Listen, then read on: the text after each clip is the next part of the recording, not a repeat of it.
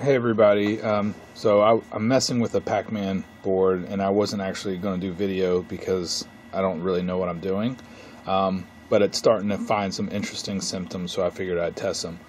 I might come back and go an overview over like the different components of this Pac-Man board, but basically I have it set up to my JAMA test rig, and I got my logic probe hooked up.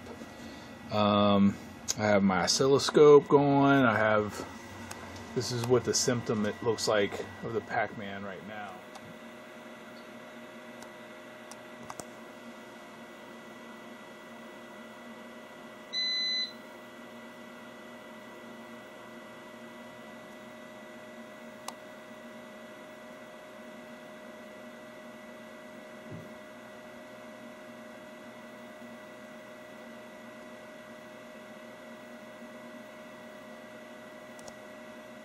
And this is just a regular Pac-Man board.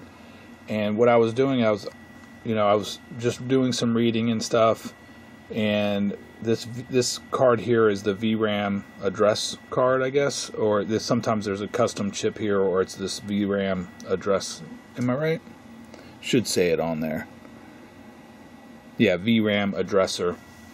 And that addresses, I believe, these RAMs right here in the row 4, which I had already pulled out and tested in my Neoloc or Neoloc. So what I was going to do is I was just going to lightly press on this VRAM addresser and see if I could get it to change a little bit. Whoops.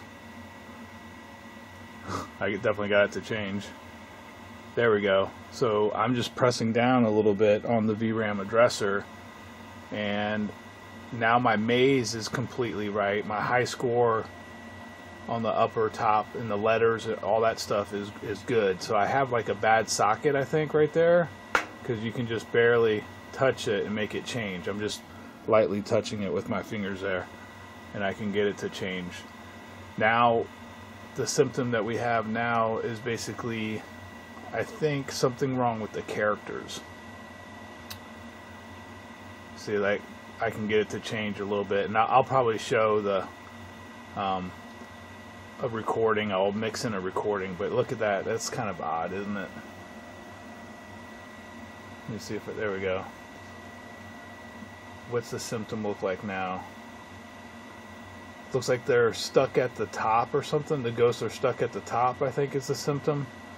But anyway, I'm going to replace this socket and see if we can get that stabilized, and then we'll come back and maybe do some more probing. I thought maybe there's some corrosion on this other pieces of memory here. I'm not sure what this memory is doing here, so I still have to do some more reading. It's missing a heat sink, but they're not socketed and stuff. So anyway, I'll come back and we'll see what we can get. Okay, I replaced the ROM socket here, or the VRAM addresser socket. Did I put it in backwards? I sure did. Whatever. You're supposed to, the notch was supposed to be the other way. I think it's, yeah. Anyway, whatever, that sucks. But a lot of times what happens is I'm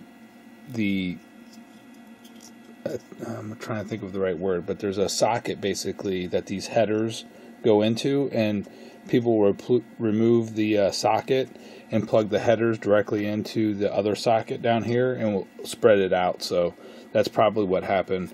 And so I put a new one on here earlier, but it must have already been like kind of wiggled the damage or loosened the original sockets there. That's pretty common.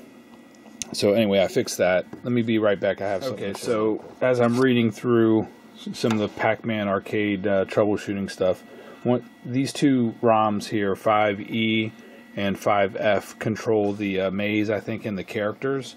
And you can actually take 5F out, and it will show the characters as like blocks on the screen.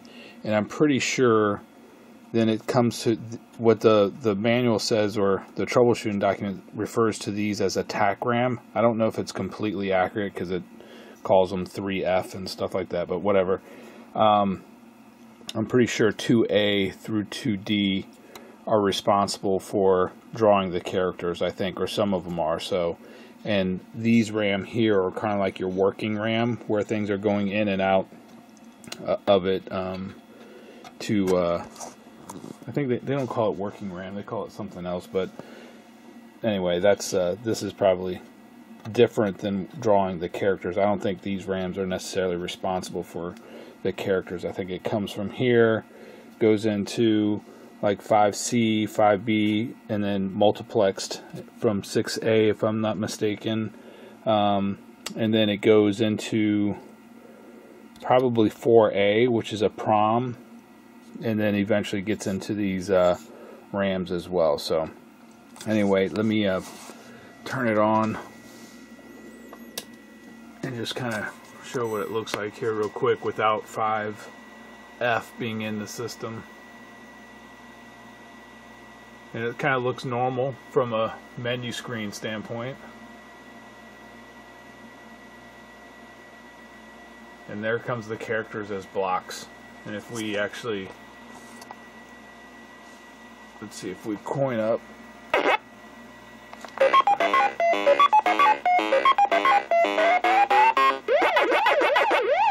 yeah, see how all the characters are kind of stuck on the top part of the screen.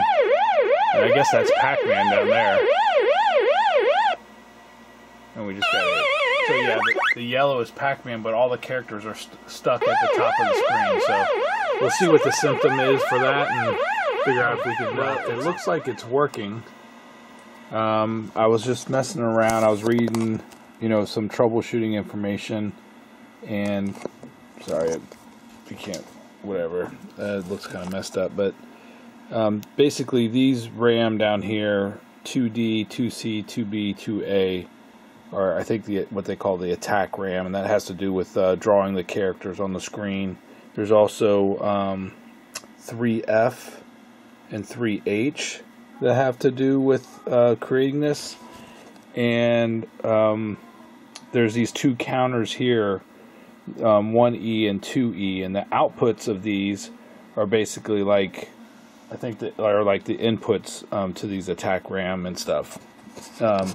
And what they said you can do is you can actually like ground out, I think they call it RA, what is it, RA0 through, let me see, yeah, RA0 through 7, which is basically 1E pin 14, 13, 12, and 11, and the same thing with 2E, pin 14, 13. Those are what they call I don't know, read address lines. I don't know, RA0 through 7. But when I was grounding those, that's when it all of a sudden started working. So I have no idea why. I was using my oscilloscope, and I should put this, I don't even know if I want to put this on a tripod or anything, but I was using my oscilloscope to kind of check these counters and just to make sure that none of the inputs or the outputs were stuck high or anything, and they looked normal. I even hooked on to another board, and it looked the same. So I figured that the counters 1E and 2E were good, so it had to be downstream of that. And when I was grounding out the RA address lines, just to see, because you can temporarily do it, and you should see a change in the characters. Like actually, I'm going to touch the address, touch it to ground RA. I think that's like 1 or 4 or 7 or something. But you can see I can move them. Every time I touch them, the character should move to somewhere on the screen. And when I was doing that, that's when all of a sudden it started working again. So it's almost like one of those RA address lines were stuck, and by grounding it, I unstuck it somehow. But I don't know exactly how. So that's it.